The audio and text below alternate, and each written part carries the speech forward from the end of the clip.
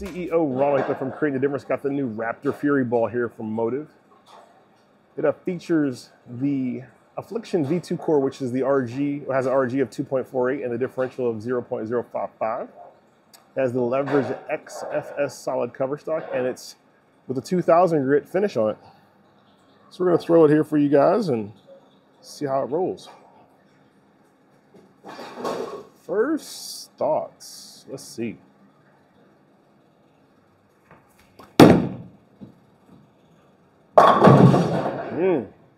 Okay, so definitely too far to the right. Got to move left. Bowling on a standard house shot. Also using the standard layout. 60 by 4.5 by 40.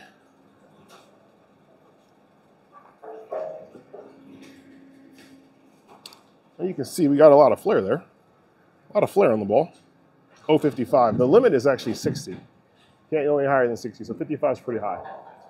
I thought this ball would hook a lot. That's why I started so far right, but obviously that was a mistake, so we will change that.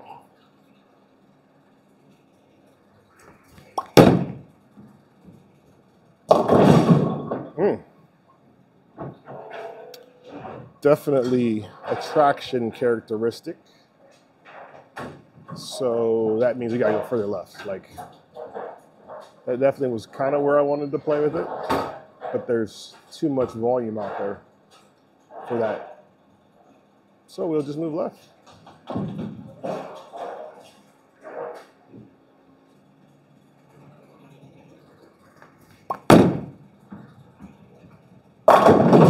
There you go. So yeah, traction type reaction. Earlier, smoother, more rolly, immediately tells you that you've gotta have some oil out there and you want this ball to really kind of just roll off of it. And people say, well, why would you want that type of reaction? Pressure patterns, sport patterns, patterns where you don't need to hook the whole lane.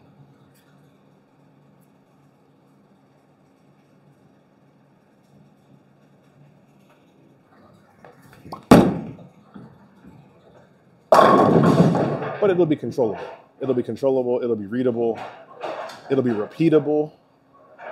All of those things are really good when you are trying to control the breakpoint. Now, the downside of that is as the lanes begin to break down and you have to move right, in my case move right, in your case move left, but as I have to begin to move in, that shape will become less and less usable and I'll start pinging corner pins just because it doesn't create that strong angle that you need.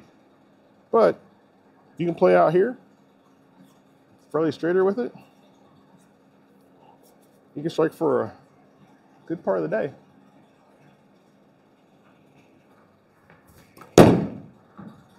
Got that one good. So that's a good example right there. I actually caught that pretty good. And instead of it being like a split, I just six pin. So that's a good benefit of that type of bowling ball.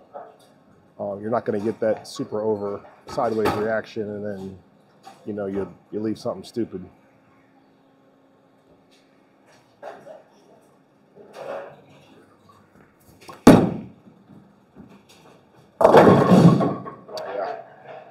Yeah, you just got to be in the right part of the lane with the ball. I mean, this is going to be a good piece for, like I said, when you really need to, out the gate, really need to control what's going on with the reaction.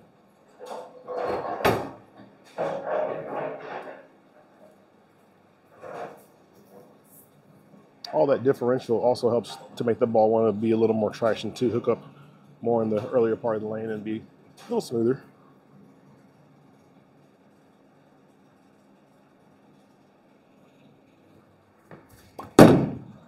Watch this, come on.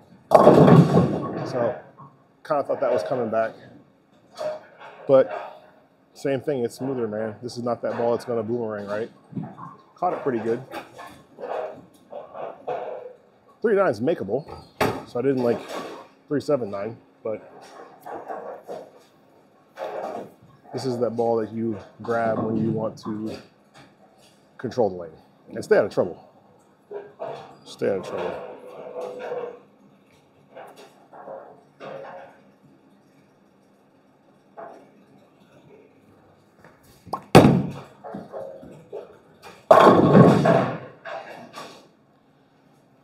Got a good shape to it.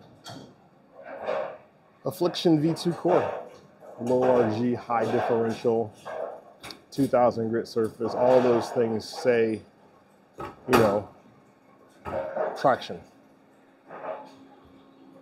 If you're unfamiliar with that term, go type in Ronald Hicklin 4 types of ball motion, and we can show you exactly what the 4 types of ball motion are, and you can see exactly what the traction shape looks like.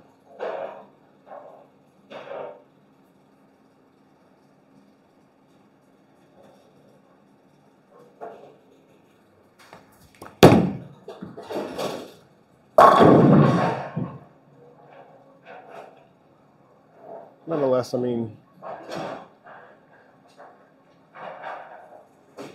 it's definitely got some shape to it that's usable.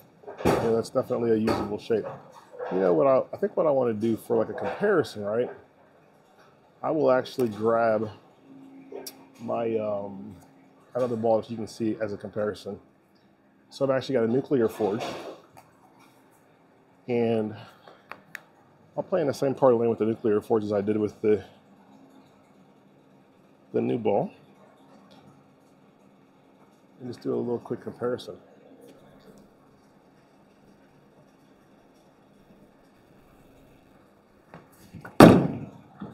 That's good. Bingo. Oh, you missed it.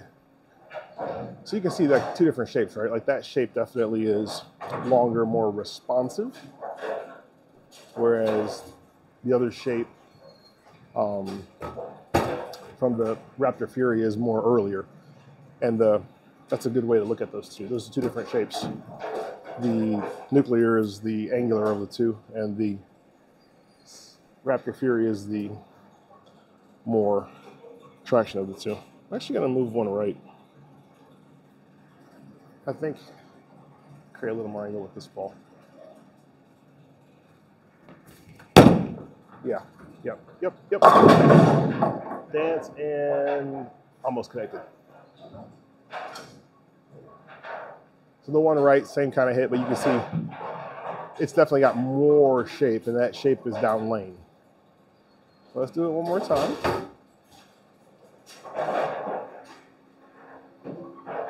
This ball is the angular of the 2. I think it's important for people to understand that too, though, right? 2 different shapes. So I'll make one more.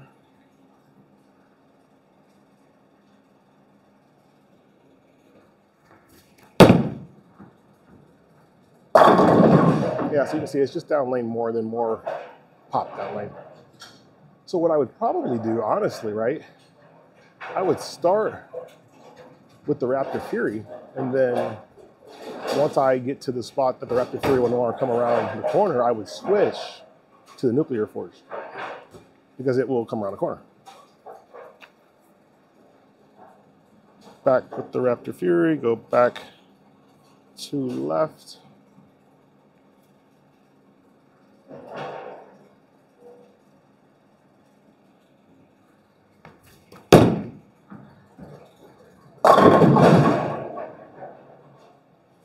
Good combination. Good combination between the 2.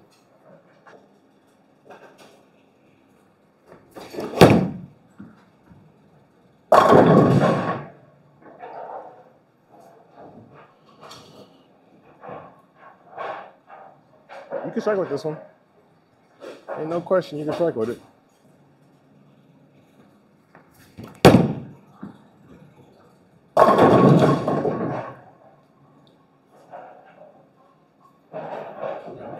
So it's not flashy, right? This is not one of those balls that's flashy. This is a ball that gets it done. Like, this is the ball that, like, you're like, yeah, I'm not bringing it with me to a tournament or a league, but then because you didn't make the cut either.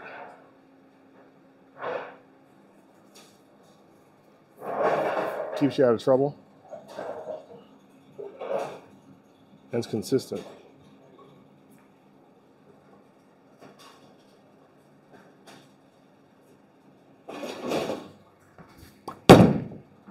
I caught that one. Yeah. Still good, man. I'm going to grab my primal shock real quick. I'm going to throw it. Just want to see how it compares right there as well. These are all drilled the same. They're in the same spot.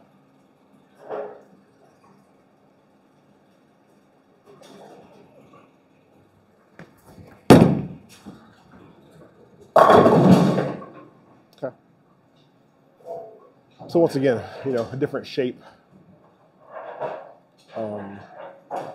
I would move right with the primal now and then really try to get around it more. But based on what I'm seeing here, like, the ball you would want to use really in this situation is the Raptor Fury. I'm going to move one more right.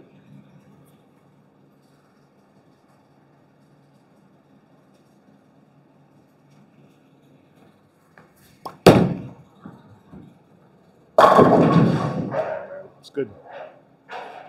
She's good. Does the right thing. Not flashy, but does the right thing. Let me grab that primal again.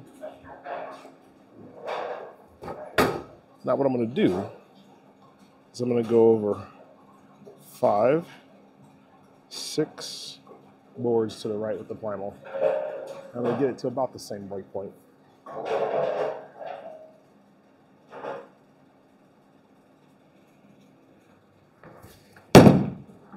Oh, I caught that one. Yeah, got it further left. But here's the problem with that, right? So like throwing that ball, what's going to end up happening? Like it struck, but you're just not going to have the room for error. And that's the trap that a lot of people fall into. They're like, oh man, look, well that back ended really well, yada, yada, yada. But this ball's going to be 220 or 210 because you split once. The other ball's going to be 230, 240 because there's no split and you still are able to carry. All right, one more with this. So I'm going to do one more shot with this ball right here.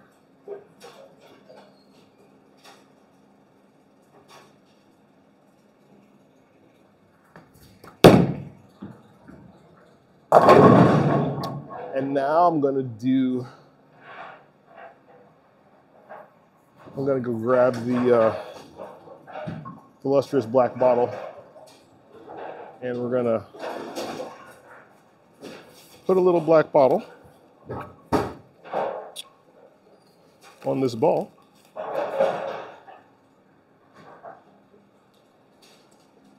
Right here's the black bottle. We're going to put it on this pad right here like so.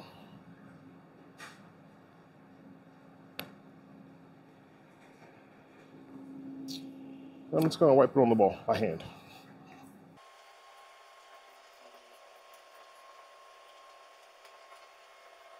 All right. Yeah, make sure the ball's dry, so I'm going to make sure the ball's dry. All right, so let's throw the black bottle in the same spot.